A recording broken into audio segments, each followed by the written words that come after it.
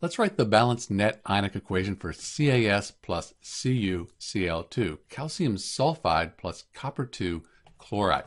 First thing we need to do, balance the molecular equation. This is the molecular equation. It's already balanced, so that's kind of nice. Next, we'll write the states for each substance. That'll look like this.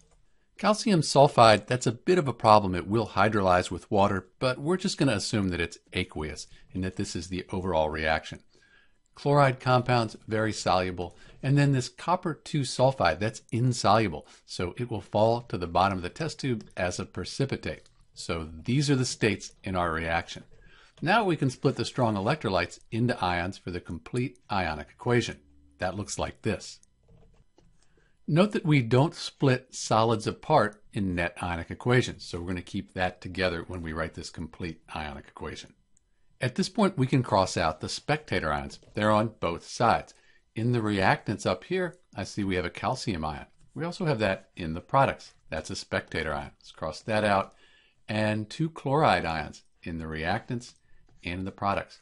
Those are spectator ions. We cross them out. What's left is the net ionic equation for CaS plus CuCl2. Let me clean this up, write the states. We'll have our net ionic equation.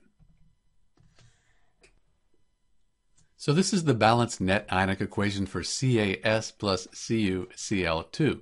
You'll note that charge is balanced. We have a 2 plus and a 2 minus. That adds up to 0, net charge of 0. This is a neutral compound, net charge of 0. If you count the atoms up, they're balanced as well.